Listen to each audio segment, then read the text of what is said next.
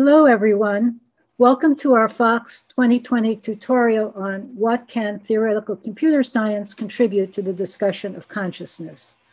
This tutorial is based on a research project that Manuel and I have been working on for the past several years.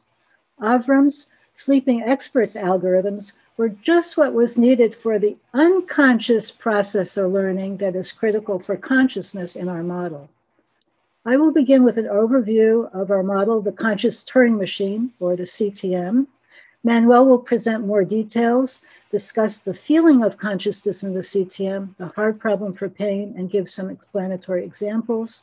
We will end with some questions, problems, and suggestions for future directions. What is consciousness? Roughly speaking, consciousness or conscious awareness is everything you pay attention to, awake or dreaming, but not dreamless sleep.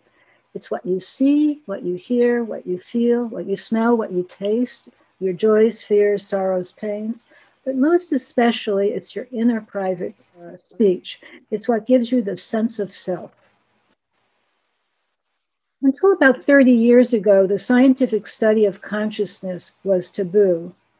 Then in 1988, cognitive neuroscientist Bernard Baars published A Cognitive Theory of Consciousness, where he discusses the global workspace theory. And then in 1990, with the advent of the fMRI technology, neuroscientists were able to look inside non-intrusively the brain and see the activity when people were performing conscious tasks. In 1995, Francis Crick wrote The Astonishing Hypothesis, where he talks about neural correlates as a way of understanding consciousness. Well, there are various approaches to the study of consciousness. For millennia, there's been the philosophical approach, going back to Confucius, Plato. But today, there are many contemporary philosophers who are looking into the study of consciousness. And I mentioned two, Charles Dennett, who's a functionalist, and David Chalmers, who's a phenomenologicalist. And they sort of represent the two sides of the spectrum of the philosophical discussion and actually the broader discussion of consciousness.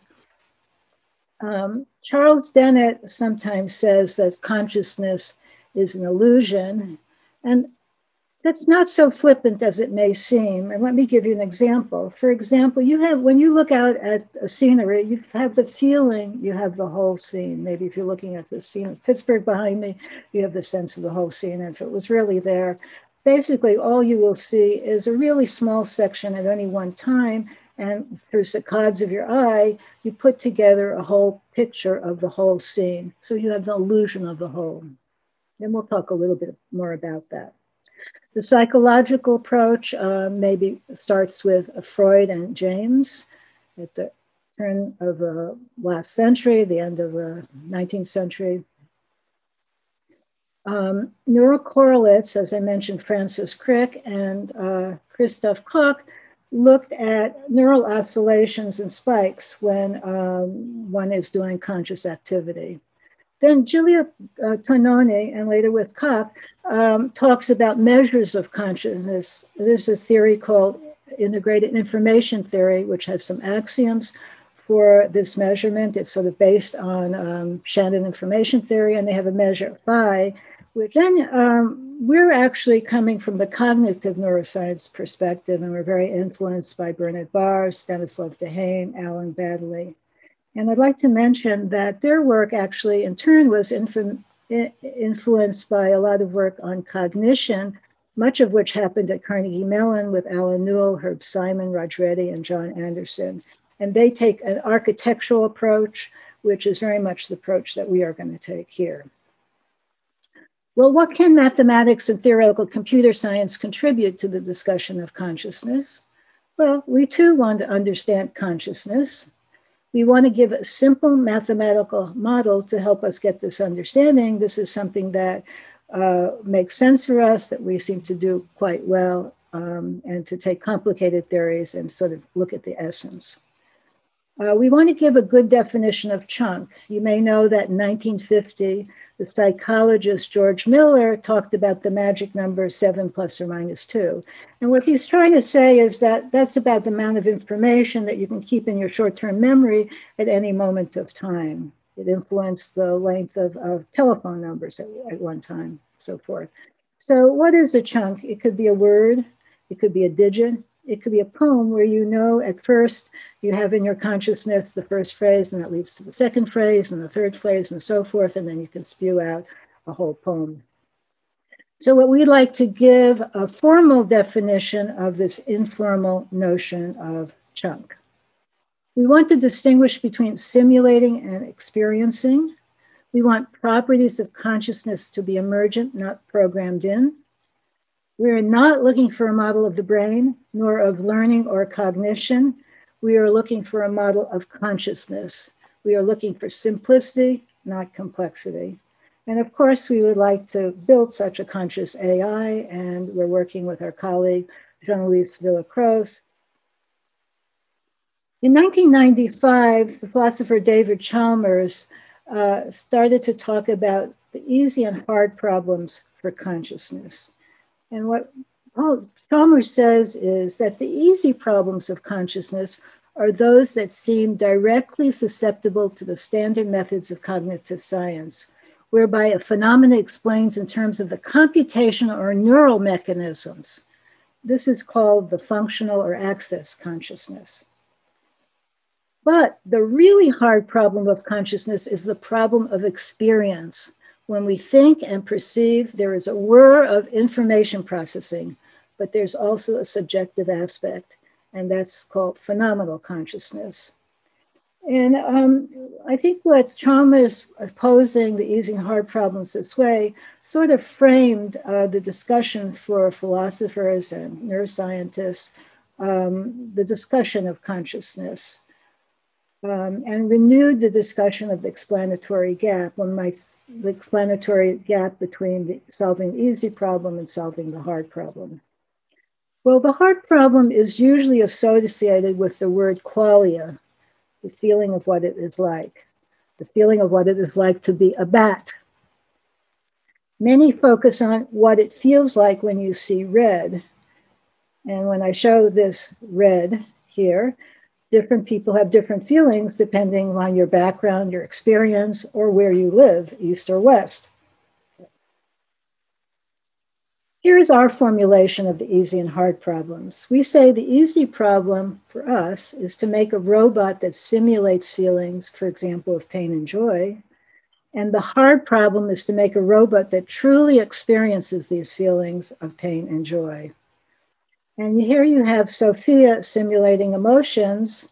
She's going through a gamut, but she ends up with an expression of pleasure and joy. Although Sophia's expressions may simulate pleasure, she has acute anhedonia, and philosophers may say she's a zombie.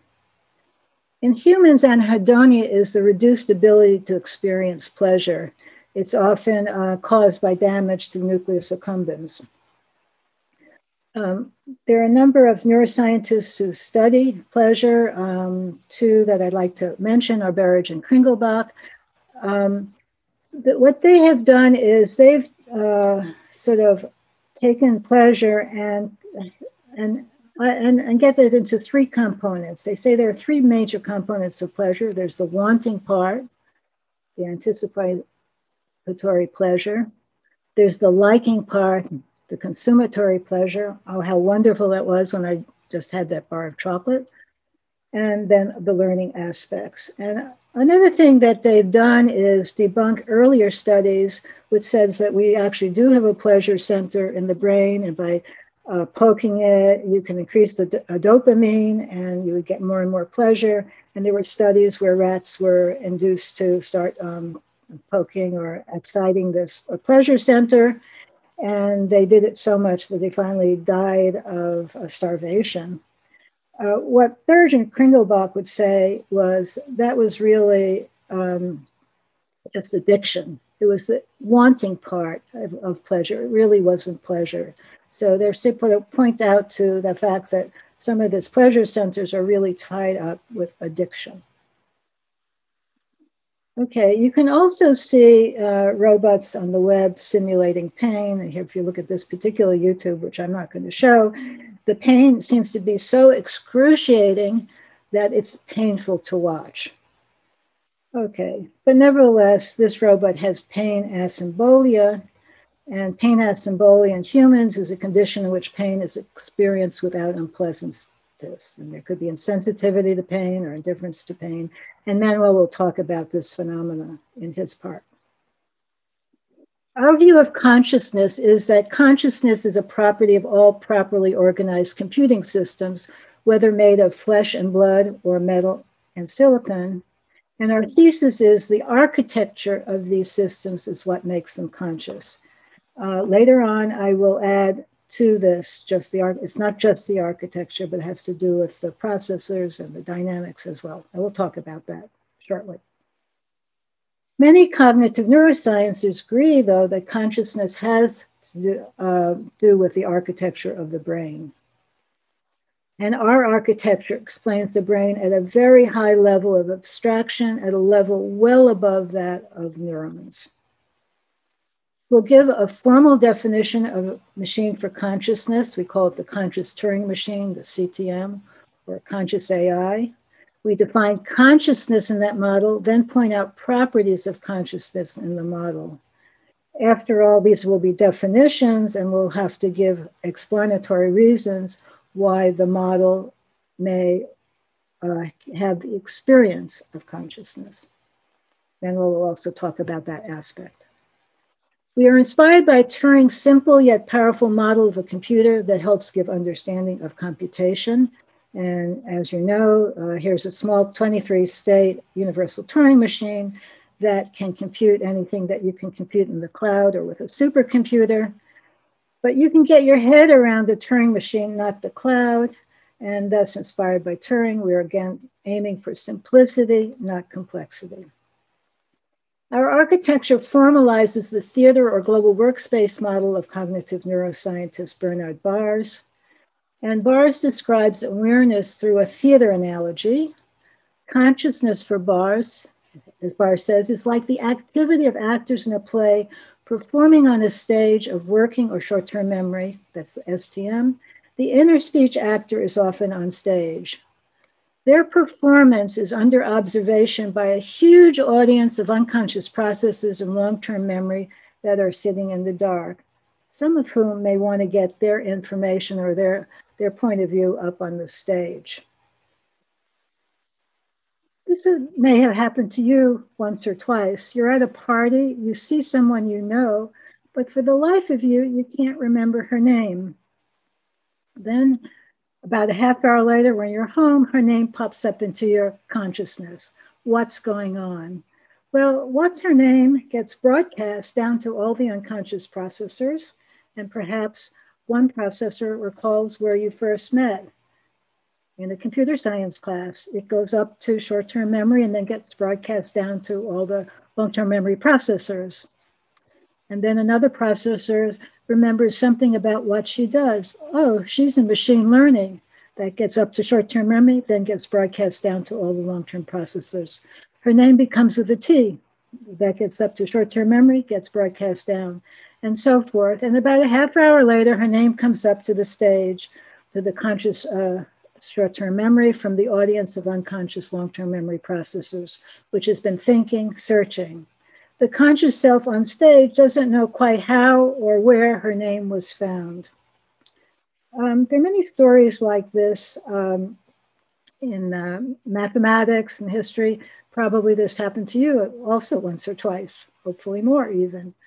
I remember reading about this when I was a freshman in college, actually at Carnegie Tech. And Henri Poincaré tells a story about his working day and night, trying to crack a really hard mathematical problem. And then he says, luckily, a friend of his invites him on an exploratory trip, and he loves to go exploring, so that's great. So as he describes it, he says, as I was about to board a bus, the idea came to me without anything in my former thoughts seeming to have paved the way for it, that the transformations I had used to define the Fuchsian functions were identical with those of non-Euclidean geometry. So what's going on here, there's these two areas of mathematics that Poincaré knows very well, and he had never seen the connection before, but somehow those long-term memory processes are working, the heavy-duty processes that are working all the time, and the connection that they're isomorphic pops up to his consciousness. Well, here's Brahe's model of consciousness. At the center, we have our working storage, and that's our short-term memory, our stage. And at the bottom here, we have many, many long-term memory processors. That's the audience. On the left, we have input from the outside world, from the environment. It's coming through sensors like vision, hearing, and touch. And then from working storage or short-term memory, there's an output going to the outside world by way of action and actuators. And right in the middle, there's a central executive who performs the function, let's say, of a stage manager or a drama director. Now for our conscious Turing machine. We start with a tiny short-term memory. It's a read-write memory. That's our stage. And on stage, an actor can hold one chunk of information. Now, that's not the 7 plus or 2 chunks that George Miller suggests, but by cycling through short-term memory, we could simulate 7 plus or minus 2 chunks if we wish. But since we can get away with one chunk and we're aiming for simplicity, that will do for us. We also have an enormous collection of long-term memory processors. This is our audience. They are powerful. They're parallel. At first, they're not connected, but eventually some of them will become connected via links. We imagine about 10 to the 7th of these. This is maybe in accordance to the 10 to the 7th cortical columns in the brain, which does a lot of the heavy-duty activity. We might think of this audience members as our sleeping experts, because they are indeed the experts in one or multiple activities that we shall need. The CTM does not have an essential executive. We have found that the central executive functions can emerge naturally from the long-term memory processors, from the dynamics of the CTM. So again, in terms of simplicity, we've eliminated the central executive. We have a down tree, which is a very simple tree, that will eventually take chunks from short-term memory and broadcast them down to all long-term memory processors. We have a binary up tree, and that tree will be what we utilize for our competitions for our sleeping experts to get their information on stage. The CTM also has input maps from the external world to the long-term memory processors. These maps take information through sensors like eyes and ears and map them to various relevant processors. They also translate worldish to the internal language, the inner language of the CTM, which we call Brainish. So Brainish is the inner language. Words and grammar are used to communicate in the inner world. It is a much richer and more expressive language than outer language, such as English or Chinese, which are used to communicate between people. Brainish contains its own inner speech, inner vision, and inner sensations, expressed in Brainish words and phrases called GIFs. Thus, Brainish is able to express and manipulate images, sensations, and thoughts better than outer languages. Having such an expressive inner language is an important component of the feeling of consciousness in the CTM. And Manuel will talk more about this. If you notice in our model, the inputs are coming directly to the long-term memory processors. They're not going through short-term memory. Again, short-term memory is really a folder for a chunk of information that's going to be broadcast. Also, we have output maps from certain processors to actuators to affect the outside world, the environment. And again, Brainish is translated into worldish in these output maps. And again, this map goes directly from the long-term memory process to the external world. So let me tell you how the uptree competition works. We start with all the processors put a chunk into the competition. This is information that they want to get up to short-term memory. It could be a query, an answer to a query, some other important information that they want everybody to know about. So formally, we define a chunk as a 6-tuple. So chunk PT, the chunk that processor P puts in the competition at time t, consists of an address of the processor. So if there are 10 to the 7 processors, the address may be 7 digits long. The time, the gist is a small amount of information that the processor wants to convey. The weight is the importance of that information that the processor is giving to that information. It has a valence plus or minus. Then the intensity is the absolute value of the weight, sort of like the pressure that the chunk has to put that information into the competition. And the mood starts off as the weight. As the chunks move up the up tree, the address, the time, the gist, the weight will stay the same, but the intensities and mood will change. And let me give you a simple example of an uptree competition. The one we use is really not too more difficult than this. In general, we want the competition to be easy and quick. So here's a competition going up. It's somewhat slow because it's a competition. So let's see how this works. So at every node, what I've done is only giving you 2 parts of the tuple. I give you some information about the gist and something about the current mood. So let's see what's happening here. So it looks like here, the pain processor put a chunk into the competition. And also we have the pain processor putting a chunk into the competition. Also the joy processor puts a competition into the competition. And their chunks rise to a certain point where a decision has to be made in the competition, which wins the local competition here. So here we have our decision is going to be made on the largest absolute value of the mood. So pain has the largest absolute value here, -5, and so it's going to win the competition. And the function that actually changes the mood is the sum of these 2 moods. So -5 plus 3 is -2. So in fact, in some ways here, because there was a pain of -5, the joy of +3 somehow mitigated the pain a bit, so the pain goes down. Now let's see what happens at this juncture. Pain of -2 is competing with fear of -5. Again, the largest absolute value of the mood here is of fear. Then fear wins out, and then the moods sum up. -2, -5 gives you -7, and that's something that you would expect. Pain, and more fear together would make fear even exacerbate the fear even more. So that's the model that we use here. The competition algorithms in general have 2 parts to them. You have to choose the local winner, and then you have to have the properties of the chunk that moves up the competition tree. In general, our model of choice is a probabilistic model. Manuel will talk about this later on, and it has some very nice properties. So for example, most of you have looked at this competition that I gave you and will realize right away that if we permute some of the processors, we may get a totally different outcome, even though we don't change the chunks that they submit to the competition.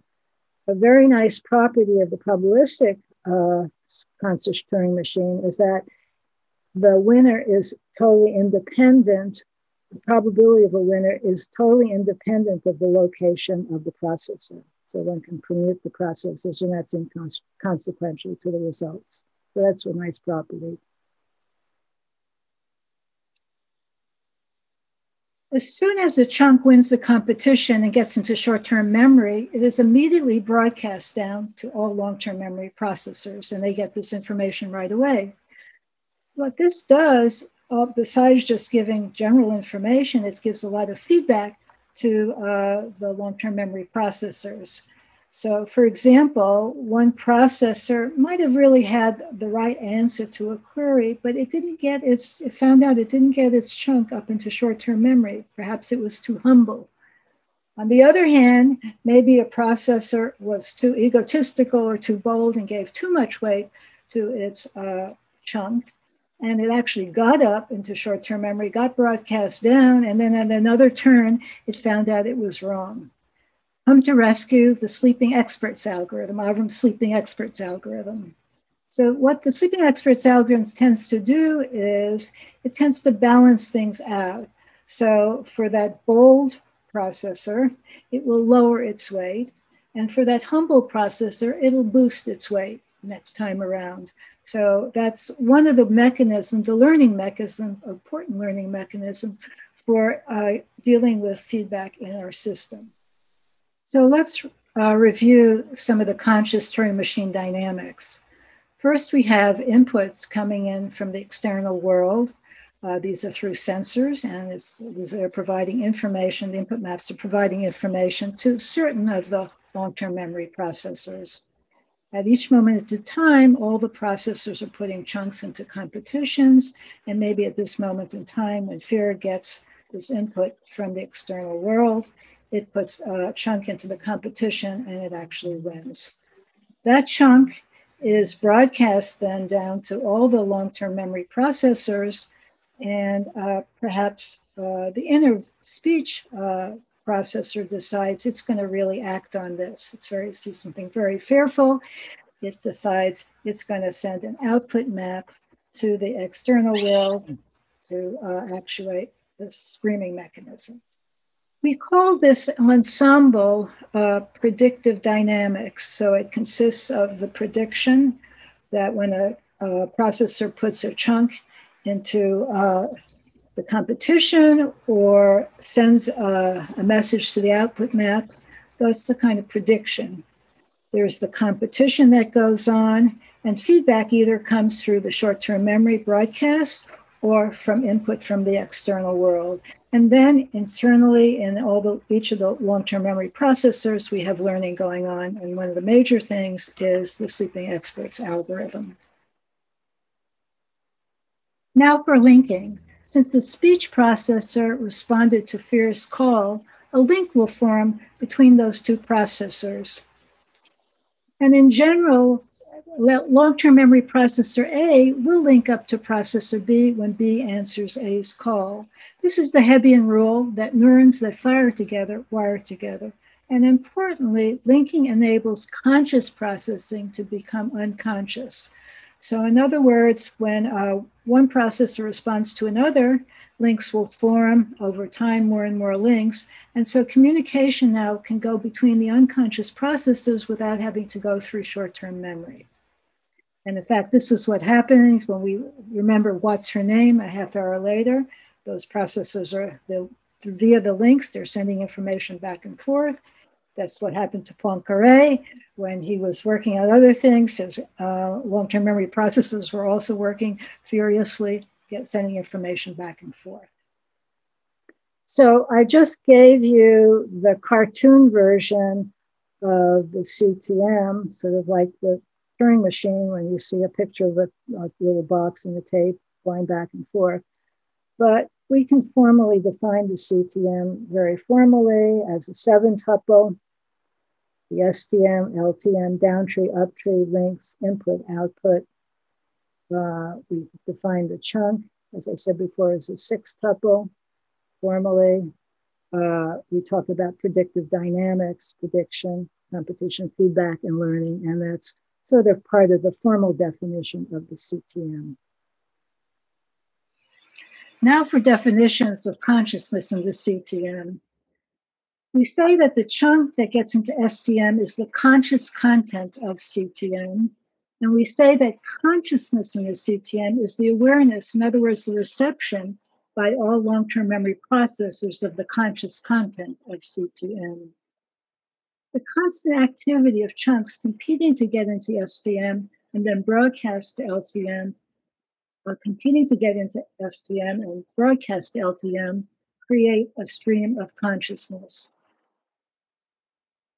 The reasonableness of our definition of consciousness lies in the number of concepts that the model explains easily and naturally, and I'd like to share with you one. So this is the example of blind sight.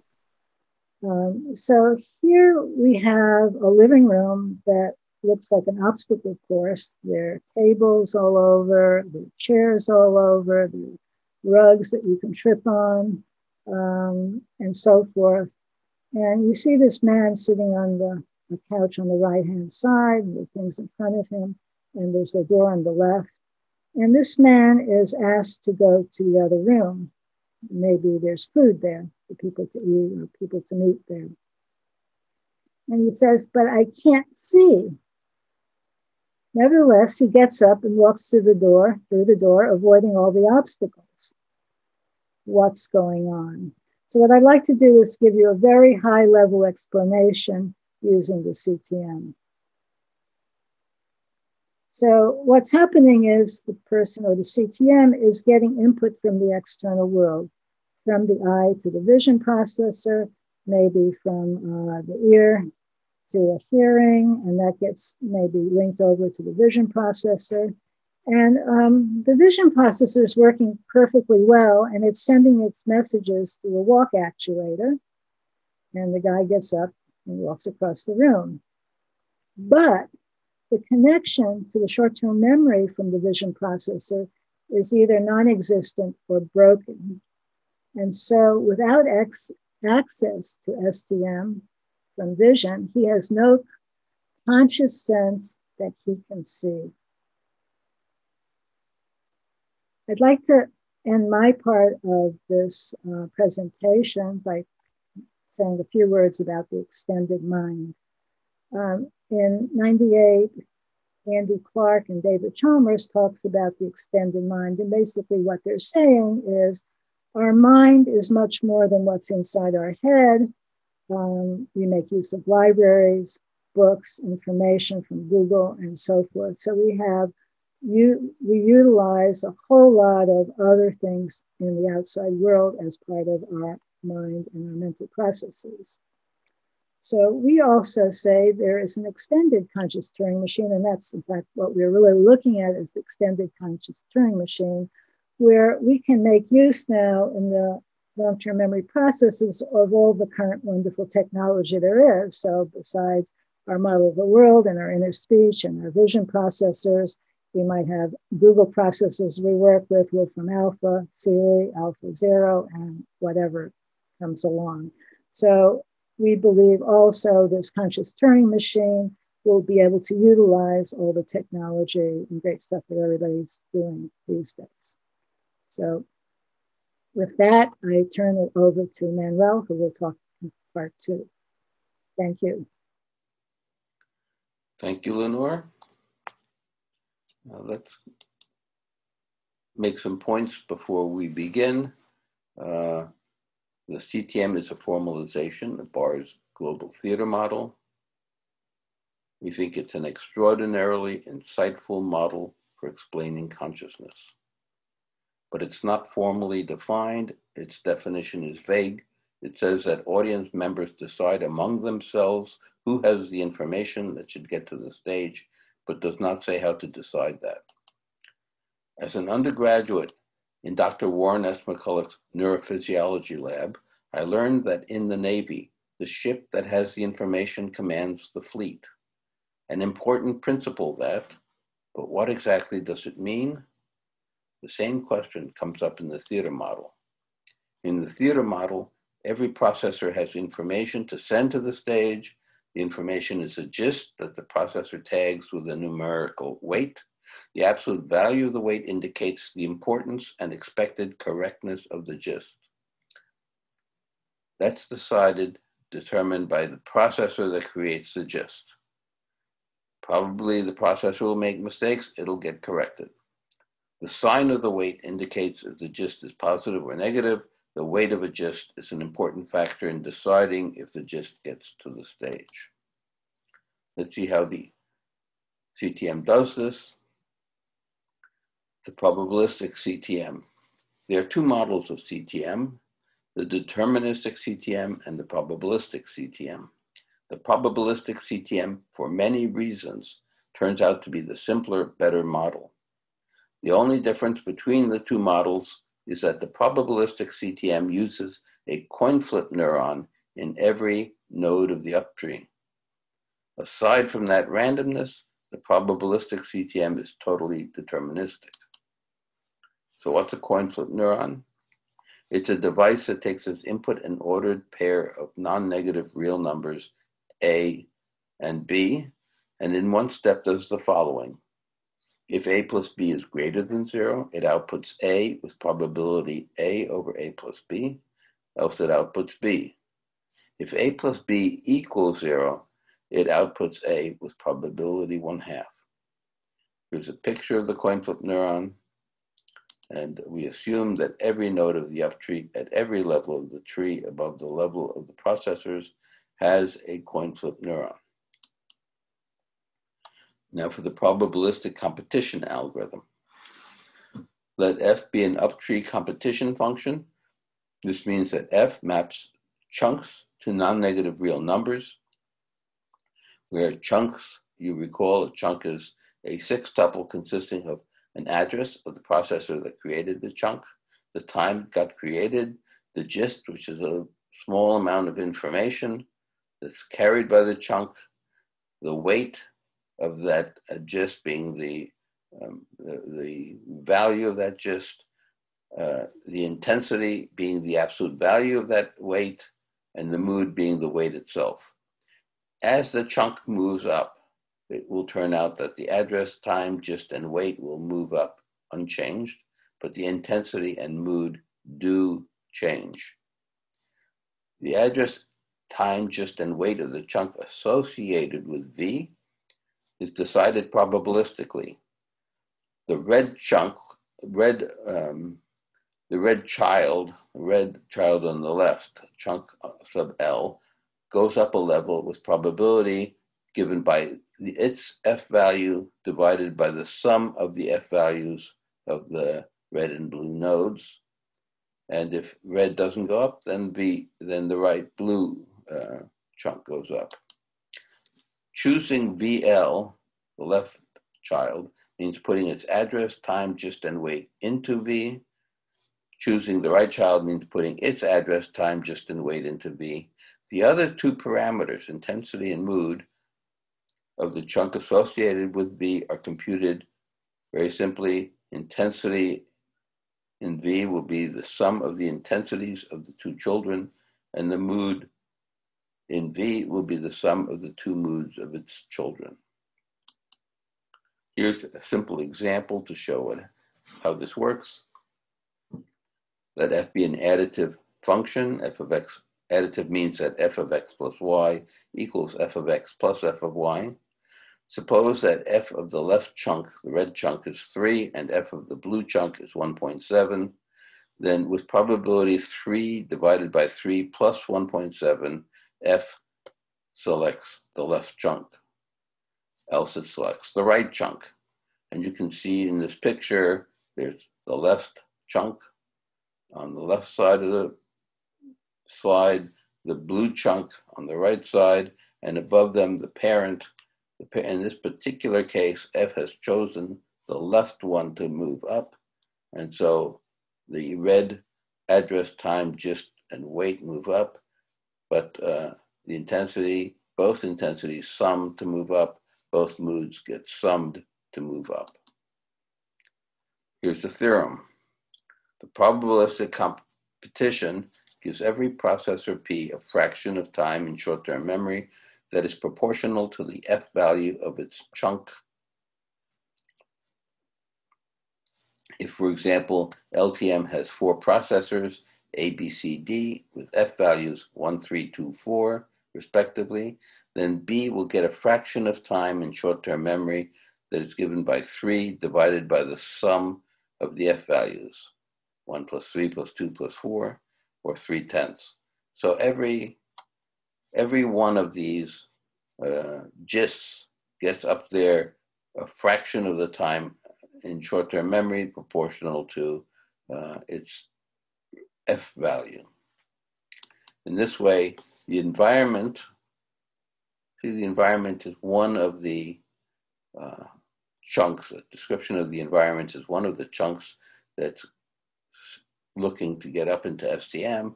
And so in this way, the environment actually maintains a presence in STM. It has a small probability of getting up there. Here's an example of how that theorem is proved. We have here the GIST A, B, C, D, and with their F values, 1, 3, 2, 4. If you look at B, you can look at any one of these. Just let's look at B. B has F value 3, and so the probability that it moves up one level is 3 divided by 1 plus 3. And then the probability that it moves up from there will be 1 plus 3 divided by 1 plus 3 plus 2 plus 4. And when you multiply these probabilities together, you get that the probability of B will be 3/10. It'll be its F value divided by the sum of the F values of all the GIST at the leaves. Here's theorem 2.2. Let F be an additive competition function, then for all P and T, the probability that P wins the competition that began at time T is F of the chunk divided by the sum of F of chunks. That's what the theorem that we just spoke about. Here's theorem 2.3. Let F be any additive competition function, then for all P and T, the probability that chunk generated by P at time T, at the level of the processor is 0, reaches STM at the time T plus H, the time it takes to move up a tree of height H, is independent of the location of the processor or any other processors. Equivalently, the permutation chosen to assign processors to leaves of the uptree have no effect on the sequence of broadcasts from STM. You can move those processors around and the broadcasts from STM will remain unchanged.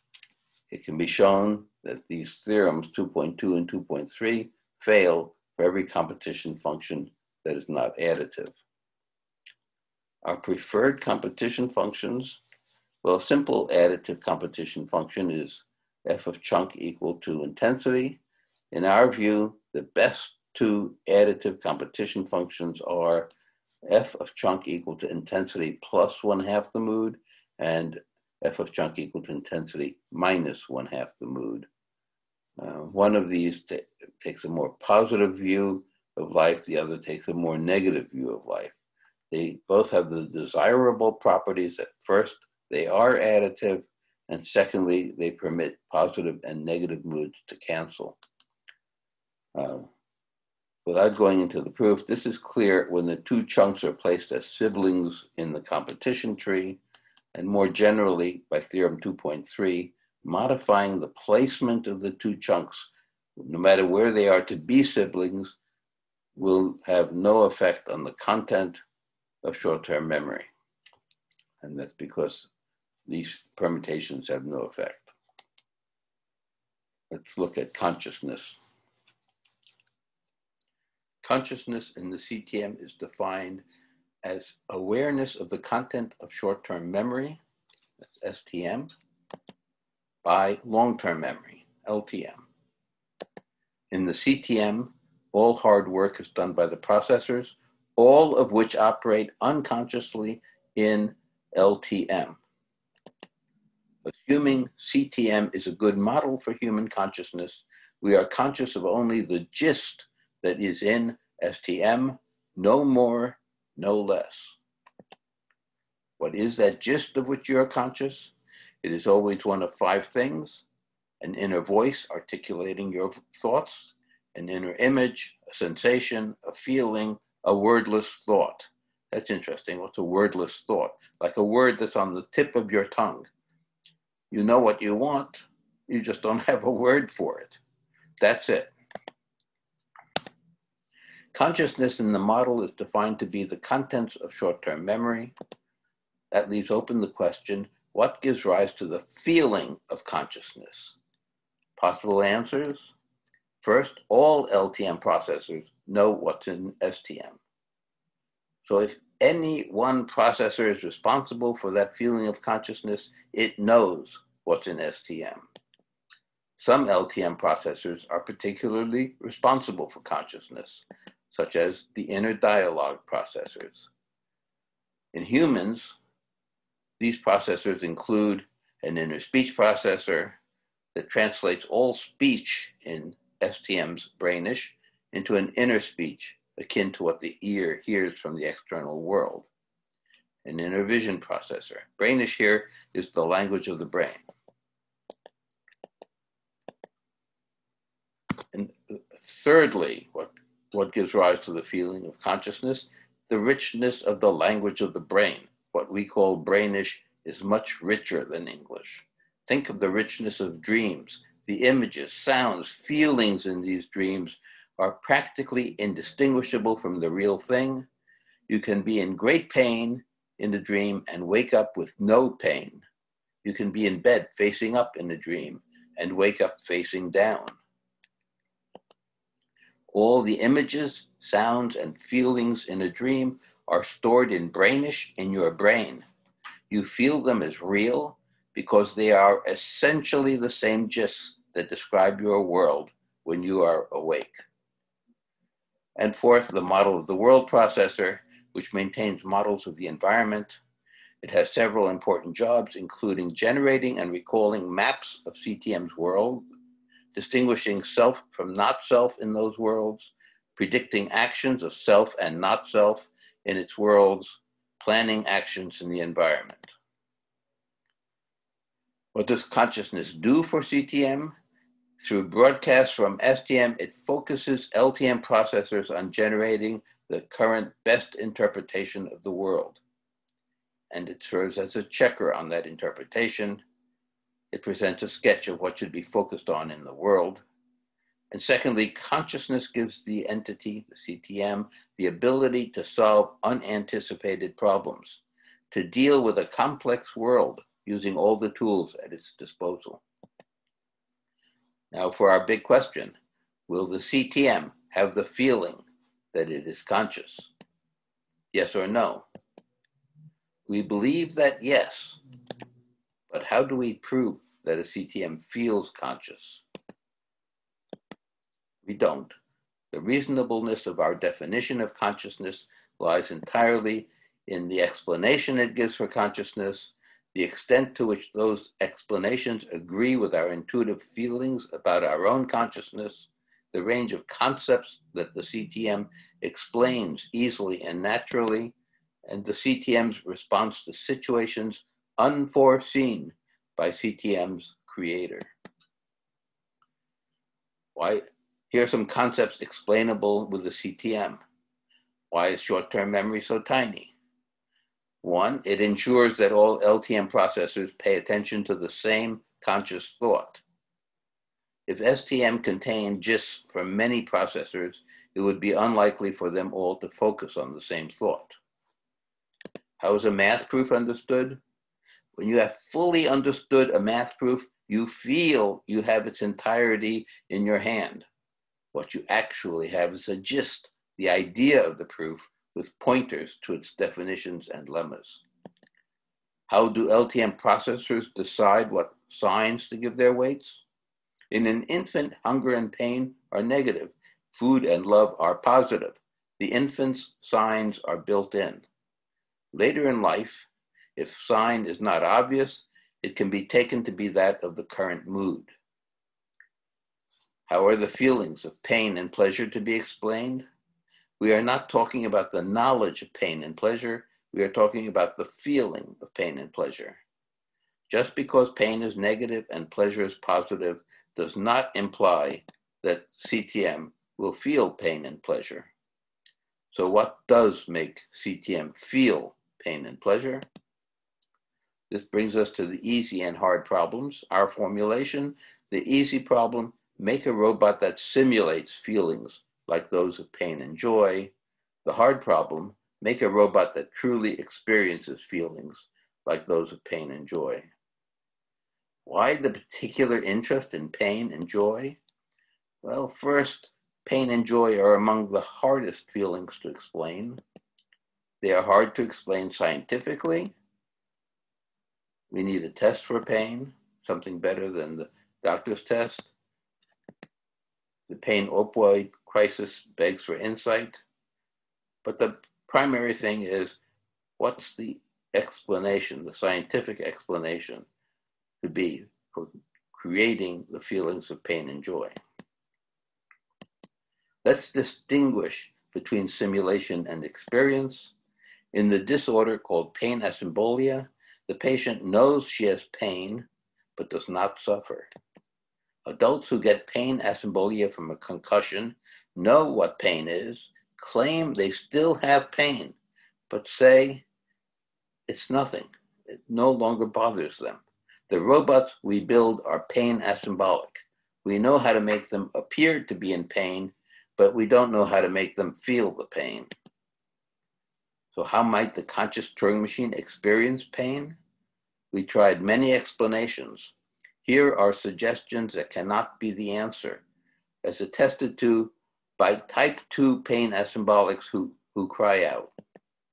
Pain might arise from observing unconscious reactions, such as grimacing, crying out, and such, response to painful situations, such as a finger pulling away from a flame, sweat and increased heart rate, muscles that vibrate, and so on.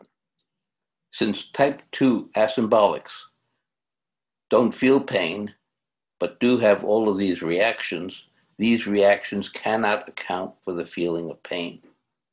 We're looking for an explanation that doesn't depend on chemicals, that works as well for machines made of silicon and gold as they do for those made of flesh and blood.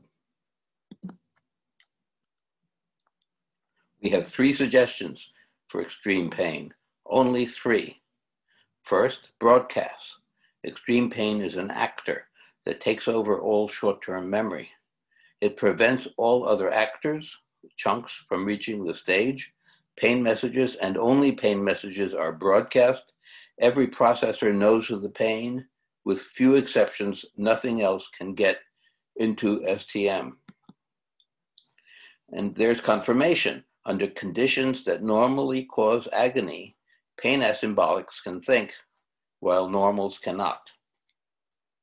In a Darwinian design, you might expect pain to lead to constructive thinking, but agony actually interferes with constructive thinking. It forces you to rely on your unconscious self. However, while broadcasts account for some pain, they do not account for the sudden excruciating pain at the moment you tear a ligament. What does? Interrupts. Sudden extreme pain, a finger touching a burning stove, interrupts all unconscious processors. Interrupts, as opposed to broadcasts, cause processors to instantly put their work on a stack, forces them to pay their maximum immediate attention to the interrupt. This differs from broadcasts, which send their information to processors without forcing them to put what they're doing on a stack. And thirdly, concentration on pain reduces pain, but lets fear take its place in STM. Concentration on fear reduces fear, but lets pain take its place in STM. It's a vicious cycle. It's not just the pain that hurts. Your mind can start to suffer as you desperately try to find a way of escaping. Pointed and bitter questions can begin nagging at your soul. What will happen if I don't recover? What if it gets worse? I can't cope with this. Next up is the hard problem for pleasure. Lenore will say some words about that. Thank you, Manuel. I've been interested in exploring the hard problem for the feeling of pleasure. As I mentioned, there are a number of neuroscientists who work in this area, Berridge and Kringelbach, Leknes and Tracy. So what I'd like to do is give you a sense of the direction we're going here. So what is pleasure? For example, it's a mother's love. It's also the alleviation of pain. Early on, a child or the CTM knows, either because it's built in or by experience, that negative moods are to be avoided. They also learn that they can lessen a negative mood by seeking a positive mood. On the other hand, they do not learn in general to avoid positive moods. In this way, positive and negative moods are not symmetric. So we hypothesize that systems such as CTM, built to attain homeostasis via its inherent predictive dynamics, which I talked about, will have a feeling of pleasure and well-being in the quest and attainment of that goal. We will be exploring this further. Now back to Manuel. Which LTM processors are not needed for consciousness? Which LTM processors are needed for consciousness? Most LTM processors are not needed for consciousness. For example, vision and hearing. Helen Keller lost both vision and hearing, but was nevertheless conscious. Face recognition. Lesions in the fusiform face area can affect face recognition to the point that patients with this disorder don't even recognize their own family or themselves. Danger warning processor.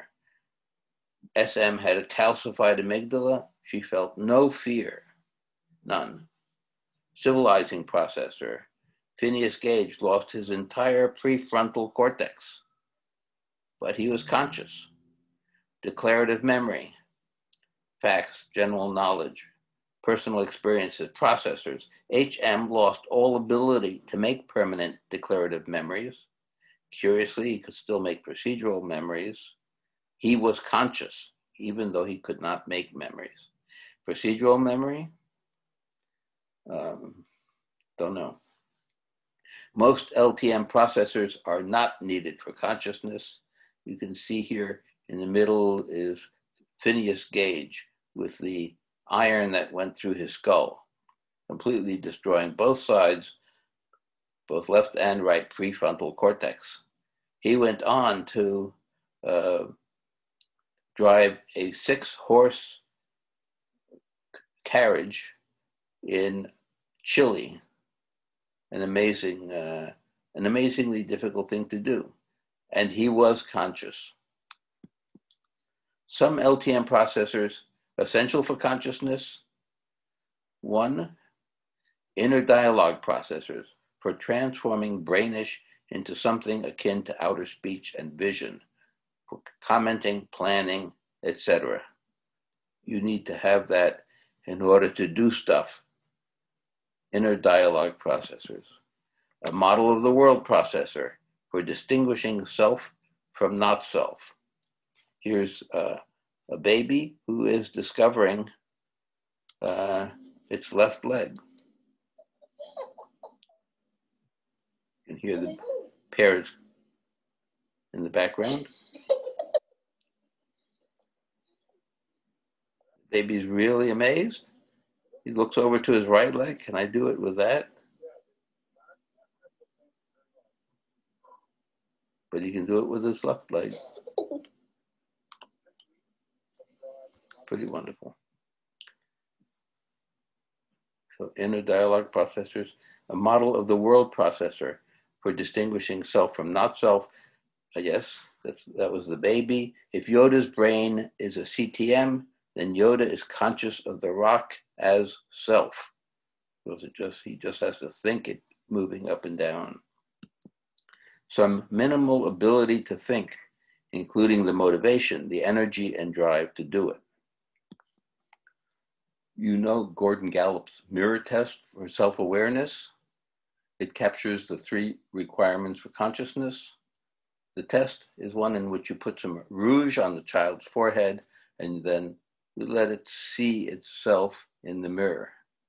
And if the child sees the mark and recognizes it's on itself and tries to get rid of it, then it's said to be self-aware. It means that the child has to have a model of the world for distinguishing self from not self, tries to remove the rouge from itself, not from the child in the mirror. It has to have the ability to plan, to move that hand up there, and it has to have the ability to think, including the motivation and the energy to do it. Do elephants pass the mirror test for self-awareness? Again, you have to first let the elephant see itself in a very big mirror. Very important. It got to recognize itself, and then if it tries to remove that X, it's self-aware. It has that model of the world for distinguishing self from not self, the inner dialogue for planning, and the motivation and the energy to do this. How about children? Do children pass the mirror test? At age 2, they don't. This kid may be 2.5 or 3 years old. Let's see what happens here.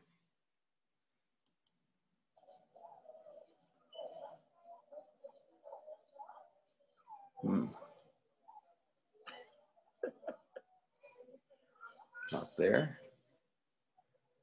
There.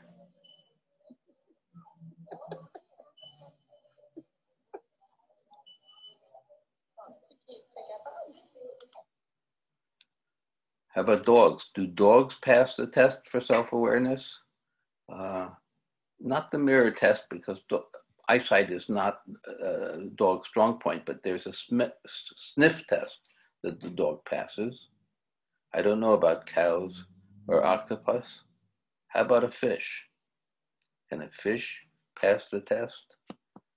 There's a fish called the cleaner wrasse. It's a small fish that you can buy and put into your saltwater aquarium. And this fish does the very strange thing when it's first put in front of a mirror.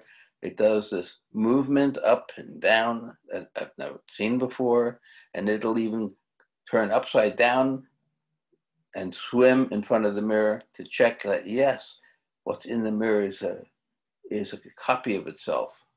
And then you put some red stuff on its chin, and when it sees that red stuff, it goes off to a rock, rubs it off, and goes back to check if it succeeded. How about an ant? Can an ant pass the test for self-awareness? There's a species of ant called Myrmica. It's a genus of ant. Myrmica, there are 3 species.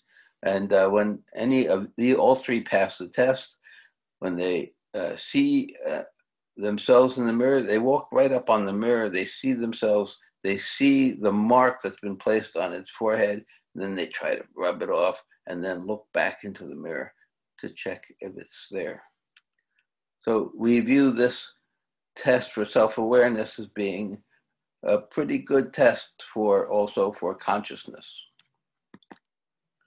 Thank you all. And now Lenore will sum up our views on consciousness. As stated in part 1, our view of consciousness is that it is a property of all properly organized computing systems, whether made of flesh and blood or metal and silicon. Our thesis is that it is the architecture of these systems and key processors that are able to communicate thoughts, plans, images, and sensations in an expressive inner language, and the dynamics of prediction, feedback, and learning that makes them conscious. So this is the end of the presentation. Thank you for listening. Manuel and I would appreciate your feedback, your comments and questions. You can email us, and we will have the slides and draft of the paper posted. Also, after this last slide, we will have a list of homework problems which suggest open problems and possible directions for research. We also have a list of references, things we found very useful. Obviously, it's not comprehensive, but it's a really good place to start. So take care, everyone, and thank you again. Bye-bye.